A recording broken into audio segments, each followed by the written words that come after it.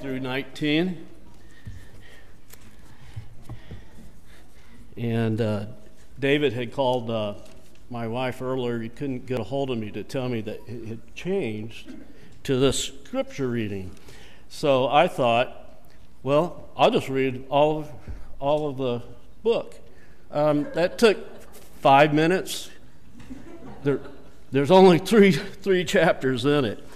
But the odd thing I found about it is chapter 3, it says, at least this information I'm being given, is the prayer was sung by the prophet.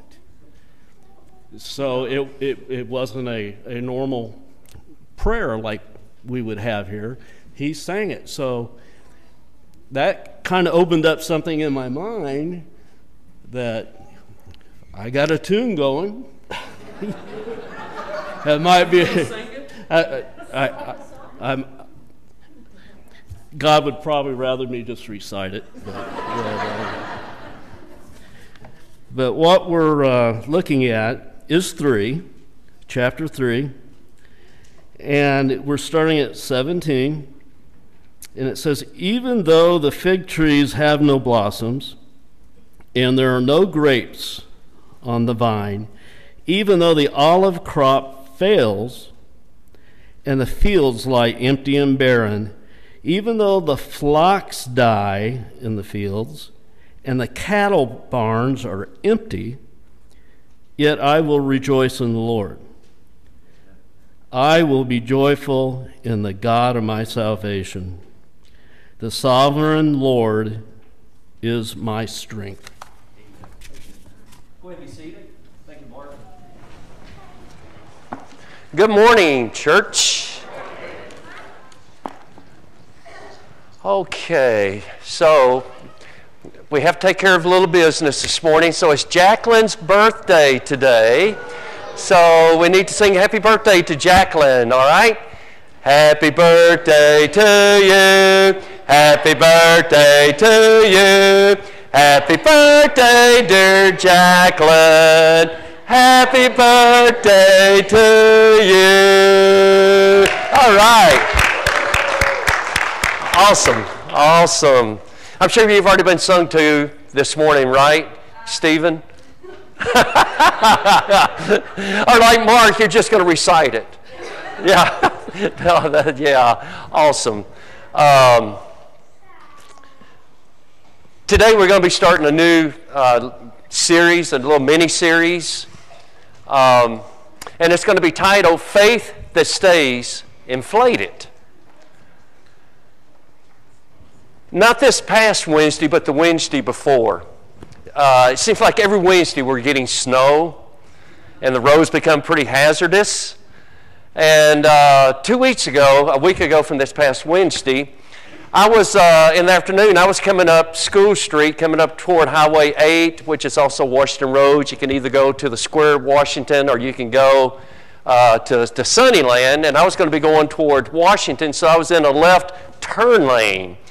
And at that particular intersection, there's a left turn lane, there's a lane that goes straight, and then there's another lane that goes to the right that goes to Sunnyland.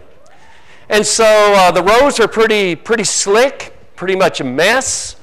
And I was coming up, so I was going to go left, and as I was sitting there at the light, I got the green arrow for me to go left. So as I was fixing to go left and starting to go left, I noticed that there's this huge dump truck. I mean, a big one, not just a little rinky-dink one. I mean, this baby was massive. And it comes up in the right lane, and it's going to go right. And so, of course, they still had the red light.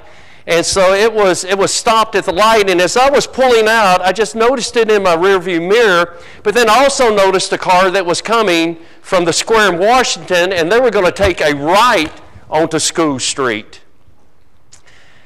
And there were two ladies in there, and I could tell as I was looking at them that they were having a good time. They were, not excessive, but they were talking, and just you could tell that they had a very pleasant look on their face, and they were not going excessively fast. But Sherry and I have been on that intersection many, many times, of course, living there 13 years, and my first thought was, they're going to be trying to turn on that kind of a slope and kind of a slant, they're going too fast. And as I pulled out, sure enough, they were going too fast, even though they weren't breaking any speed limit laws or anything like that. And as they went to turn, they turned a little bit, but the car did not turn anymore. And it just kept going straight, going straight, going straight. And I thought, oh no, they're gonna crash into that dump truck. And sure enough, that's what they did. Crashed into the dump truck, must have done something to the radiator, steam's coming all out. I think they thought it was going to explode, so they came bailing out both doors and went running and stuff. But that's the way life is, isn't it? I mean, here these two ladies were, just enjoying their day, enjoying each other's company, talking, smiling, and then in a split second, boom, everything changes. And my first thought was, they're not going to have a good rest of the day. I mean, I'm serious. I just thought, this is not going to be a good day for them. And I've been there. That's happened to me in the past. And I thought so much, that is how life happens for you and me. And as we get into this series, we're going to be talking about a lot of different things.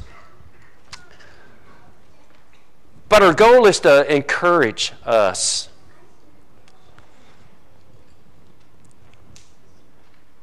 Hebrews 10:24 says, let us spur one another on toward love and good deeds. That's why we're here. Amen, church? We're here to spur one another on toward love and good deeds. We're here to encourage. Matter of fact, Hebrews 10:25, the very next verse, we take that verse out of context so much, thinking about, oh yeah, I was talking about church attendance and you better be here. If not, man, we're going to be banging on your door. You're going to get some kind of letter or something like that. That is missing it completely. Because when you take it in context, he said, in 24, you spur one another on toward love and good deeds. So don't get in the habit of missing the assembly. Don't get in the habit of missing the gathering. But as you gather together, encourage one another. Encourage one another. And all the more as you see the day approaching, one day Jesus is going to come back, and we want to have a faith that is inflated. Amen? We want a faith that is strong. And so when we get together like this, it is just simply to encourage each other. And if we don't do that, then we've missed it.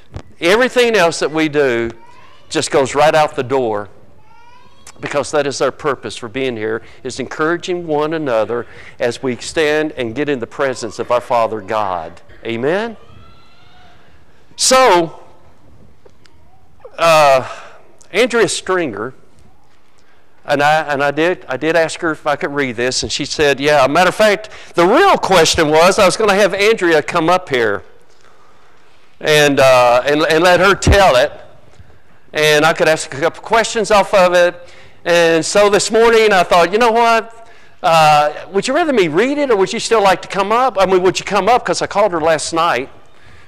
Mark. I called her last night and asked her if she would do this, because just the way the Holy Spirit works. And she said, yeah, I'll come up. But this morning she goes, when I asked her, would you like for me to? She goes, yeah, would you? So I'll just read it. But it goes right into what we're talking about, and I think a lot of us can relate to this. This was yesterday at 8:40 a.m., I believe. That's what my Facebook is showing, that she posted this. Guys, I can't even make this stuff up. So last month was awful, all in caps, awful. Fighting insurance companies, drug companies, and pharmacies. Like seriously, horrible, again, horrible, all caps. Been there? Not only for Lillian, but also for our other three whose insurance is changing as well. And for those that don't know, they have 3 foster children as well, and all of them have special needs of one sort or another, so there's just a lot of stuff going on. We were looking at having to come up with literally over $20,000 per month just to pay for Lillian's meds. And for those that don't know, Lillian's got cystic fibrosis. Then to top it off, our other three also have medical behavioral needs that require a lot of different doctors, therapists, and medical supplies, which their new insurance was not going to cover some of. Most recently, we bought a vehicle that was big enough for our family, safe, and almost as much time, a vehicle that we spend almost as much time in, that we depend on just as much as our own home. Well, as you would know, that came tumbling down, and we currently have no way to get our entire family anywhere. I am here to tell you, folks, that God is real. He has been and continues to move mountains in ways that I can't even explain. So we've been told so many times that Troy makes too much money to qualify for any medical grants. With annual raises, his income has only gone up. Well, apparently things have changed in the grant world. Not only did we get the grants, but we were able to now afford, is still pushing it, but we're doing it, all of Lillian's meds. The other three insurance companies have also been working on things, and it looks like we only have one issue that we need to figure out now instead of a billion different issues. The truck problem is still there. Their vehicle that they bought 2 months ago bit the dust. Transmission, possibly something else. Well, it's still there. We unfortunately have to pay to get it fixed. They went to the dealership, made a lot of phone calls there, trying to see if they would do something, and they wouldn't. So she said it did not get anywhere with anyone over 5 hours on the phone yesterday. But a super nice guy from church, Rick. Yes, thank you, Rick. Fist bump. Yeah, y'all can applaud that. He's fixing it for us. Yes. So then we were checking costs to rent a vehicle large enough for our family when a family from our kids' school heard about what was going on. And now, let me see. Let me read that again. Let's see. So then we were checking costs to rent a vehicle large enough for our family when a family from our kids' school heard about what was going on and is driving their own minivan to our home today, which was yesterday, to let us borrow until we can get our truck back. Seriously, guys, God moves mountains all the time. God is good all the time.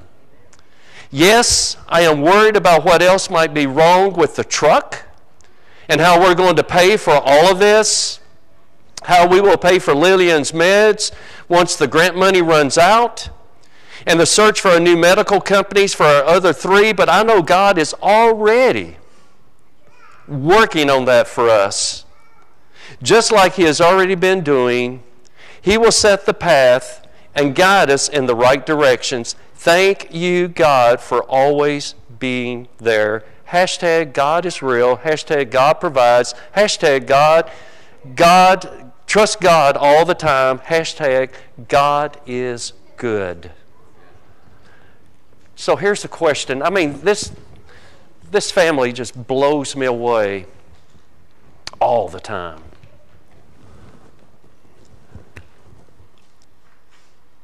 How do you have a faith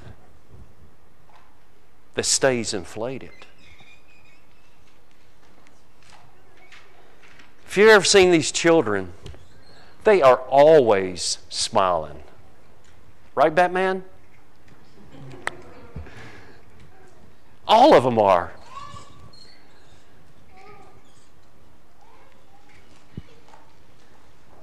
The story with Habakkuk. Most time God gives prophets, which is just simply God's Old Testament preachers. That's what a prophet is, someone who speaks forth the word of God. Normally, God gives His Old Testament preachers words to speak to the people. Sometimes it's warnings. Sometimes it's words of encouragement. But just about all of them, Isaiah, Jeremiah, Ezekiel, any of these other prophets, God gave messages to them to speak to the people. But Habakkuk is different. And you probably picked that up, Mark. Habakkuk is so much different. I really encourage you, if you do have time today or maybe tomorrow, or go and read. It's only 3 short chapters. And I don't know how many times I've read Habakkuk, but it was...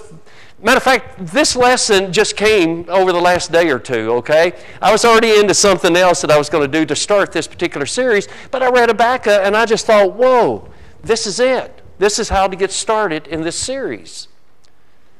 Because you see, Habakkuk was writing before the Babylonians, before Nebuchadnezzar came and invaded Judah, Jerusalem. It was just shortly before Daniel. And so what God was telling Habakkuk, matter of fact, it's in here, okay? I mean, God was telling Habakkuk, you know what, Habakkuk? I'm going to blow your mind. I'm going to do something that you're not going to be able to understand. So, Andrew, can you understand all the stuff that's going on in your life, really? I mean, so you buy this new vehicle, and I think I skipped a sentence in there somewhere, but they were thinking this vehicle is going to last us for several years. No problems, right? And then all of a sudden the transmission goes out after 2 months. I mean, Sherry and I, we bought a brand new Nissan. Heather was in college. Money's tight. We're paying for her college. We wanted her to get out of college debt-free. So we've been eating a lot of beans. Seriously. And so we just about got this car paid off. Heather's about ready to graduate. And I'm thinking, oh yeah, after 4 years, about 4.5 years, man, we're down here to the last payments. Man, and I was already looking at the money we were going to save and, what we're going to do with this money and all that kind of stuff. And then you know what happened? The transmission went out. So I'm thinking, 100,000 miles, it's under warranty still. We only had 80,000 on it. So I take it to the Nissan dealer, and they go, oh no, 60,000 mile warranty. Oh, I know. I forgot, something like $4,000 or something like that. I mean, we bought that car thinking 10 years at least, we're going to take care of this car, we're going to do all the service, that's supposed to be done on it, all of that stuff, so we're not going to have to worry about vehicles for a while. And sometimes it's hard to understand, why did that happen? Why did that happen? And then with y'all on top of $20,000 a month for medication? And now this? You see, there's so many things that happen in our lives because life happens that we don't understand. And so God is telling Habakkuk, I'm about to do something, Habakkuk, and I want to tell you about it, but you're not going to get it. You're not going to understand it. Because what I'm about to do is I'm about to use your enemy, the Babylonians, and I'm going to use them to invade my people, my Old Testament church, because my Old Testament church has turned their back on me. But I'm going to use them. Okay? So that's what God does. So Habakkuk is talking to God. He's not talking to the people. He's talking to God about this, and God is talking to Habakkuk about it. And then when you get to the passage that Mark read in chapter 3, he says, here's what Habakkuk says in his prayer to God. Hey, God, you know what? Even though the fig trees have no blossoms, and there are no grapes on the vines, even though the olive crop fails, and the fields lie empty and barren, even though the flocks die in the fields, and the cattle barns are empty, Yet I will rejoice in the Lord. I will be joyful in the God of my salvation. The sovereign Lord is my strength. He makes me sure-footed as a deer, able to tread upon the heights. And that's what I read, Andrea, in your post. Man, this last month was awful. All of this stuff, it was horrible. But even though things are awful, even though things are horrible, and even though I can't see what's all going to be the outcome here, I am still going to praise the Lord because God is good. Amen? Amen. God is good.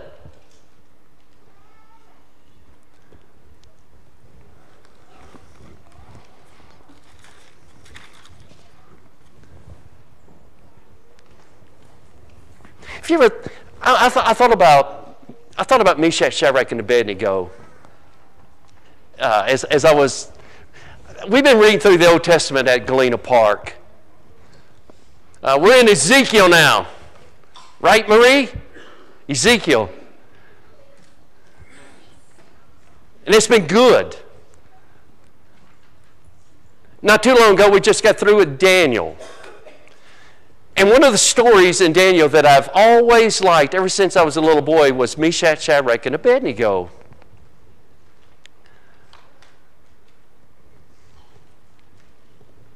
Meshach, Shadrach, and Abednego had a rock-solid faith in God.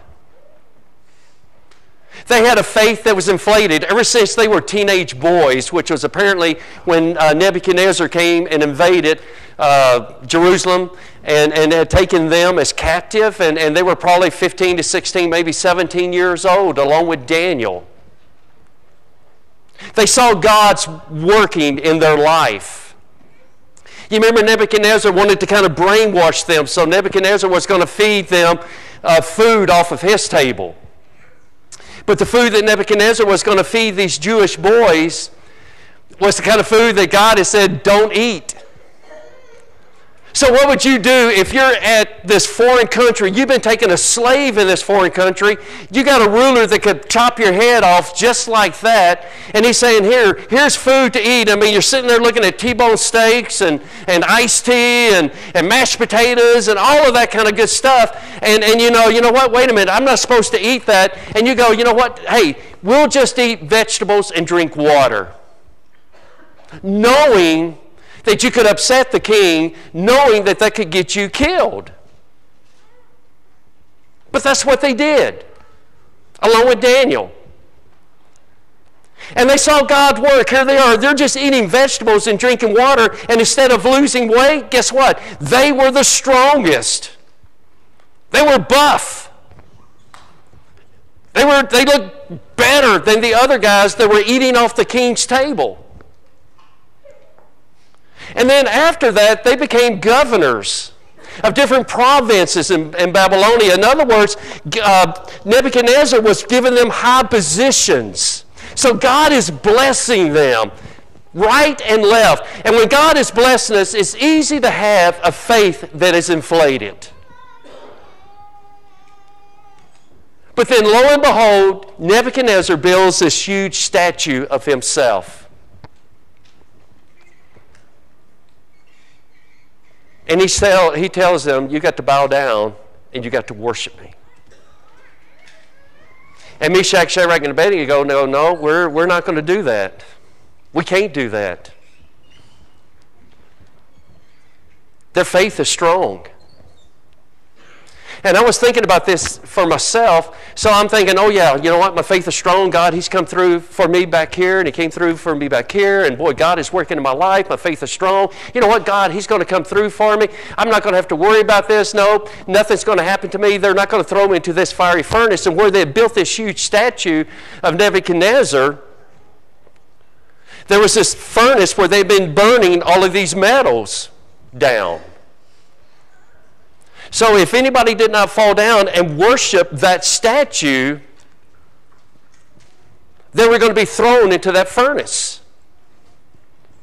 So I would imagine if, man, God, He's always been here. He's always been with me. My faith is strong, and so God's going to come through. What would you be thinking if you're Meshach, Shadrach, and Abednego, and all of a sudden these big, strong armed guards, they come up and they get you by the, kind of hook in your arm there, and they start moving you toward that furnace? What are you thinking then? If that was you, what would you be thinking? Okay, God, we're getting kind of close here. I can begin to feel the heat coming out of that furnace. Okay, God, it's time to come through.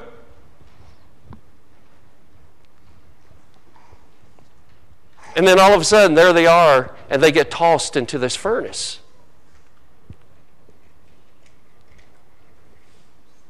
Where would your faith be?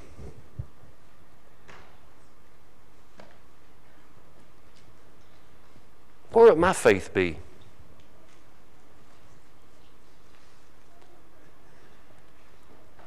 But you see, they said, you know what, Nebuchadnezzar, we're going to serve our God no matter what.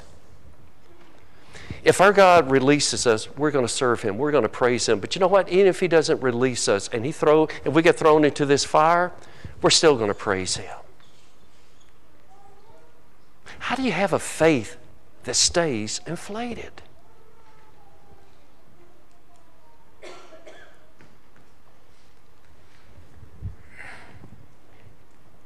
You see, Meshach, Shadrach, and Abednego, they were in God's plan. They were in His purpose. They were so wrapped up in God that it never even dawned on them to ever reject God. I think about Habakkuk. Habakkuk was in God's plan. Habakkuk was in God's purpose. God had a plan and a purpose. Kind of, Aaron and Terry, kind of like what we were talking about this morning in class. That we're all God's workmanship. And that He has created us in Christ Jesus to do what? To do good works that He planned in advance for us to do. Do you realize that God has a plan for you? That God has a purpose for your life? And God has things planned and purpose for your life. Not my life, your life. Okay, He has things for me, but the things He has planned for me may not be what Rick needs to be doing. That may not be the same thing that He has purpose for Rick's life or Dan's life. And too often what we do is we look at what somebody else is doing. I look at what Dan is doing, and I'm thinking, you know what? I'm going to do what Dan is doing. And I feel like that I'm walking around with concrete blocks on my feet because that's not what God had purpose for me. These people that we read about, they were in God's plan, they were in His purpose, and they were fulfilling what God had given them to do. How about you? See, if you're just simply coming and sitting in this church building this morning, and then you get up and you leave out of here and nothing really changes, I want to tell you something. When something happens that you don't understand, when that happens, your faith will deflate. You will get T-boned at an intersection, and all of a sudden your whole life will fall apart, and you'll begin to question God. You'll begin to question everything about your life. But whenever I read Andrea's post, I didn't know where it was going. When I'm saying awful and horrible and all that kind of stuff. But you know what? It's just like Habakkuk. After he got down to the end, it was like, but you know what? I'm still going to praise the Lord. God is good. Folks, we have a God who is our way maker. He makes a way. That's what His whole story's about. Failure is not in God's vocabulary. Think about it. Is it? Failure is not in God's vocabulary. Failure is not part of God's character. Failure is not part of God's nature. It's not who He is at all. God is not about failure. God is about providing a way. No matter what situation, no matter what circumstance.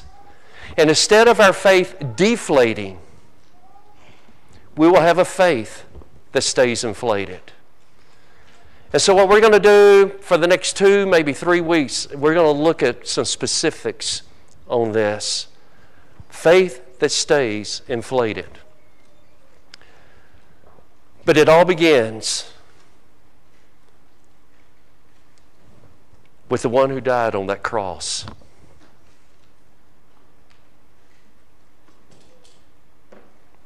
Do you know him? I'm not talking about knowing facts about, oh yeah, he was born in Bethlehem. God used Mary. Joseph was just, I'm not talking about that stuff. Do you know him? Do you feel his presence with you every single day? Whether we're battling insurance companies, broken down vehicles, broken marriages,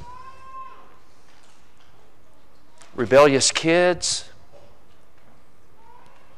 elderly parents that we're trying to work with and get things taken care of for them. And there's so much red tape in all of this stuff that is frustrating. But do you know Jesus? Have you given your life to Jesus Christ totally and completely? Every single day, his blood washes over us. Isn't that great? Every single day. His blood continuously cleanses us from all of our sins. That's what Jesus' best bud, John, said in 1 John.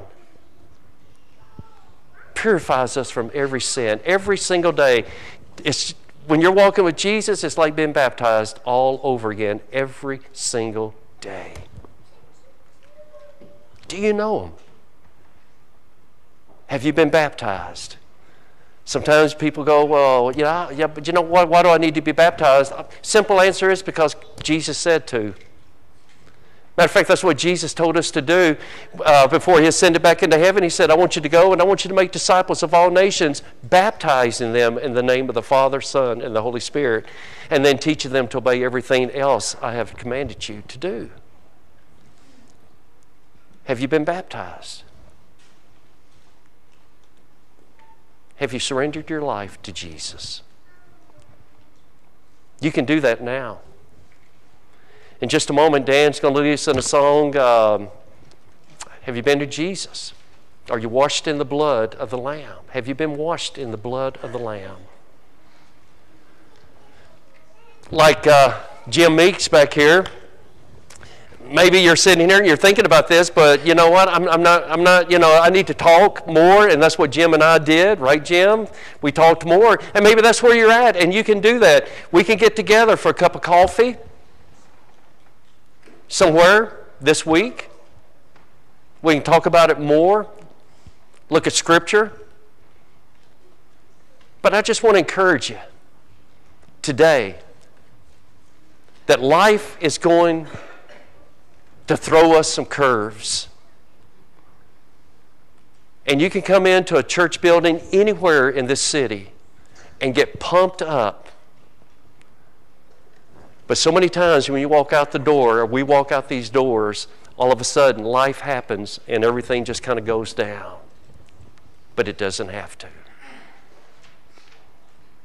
If you need to come for any reason, why don't you do so as we stand and sing? Have you been?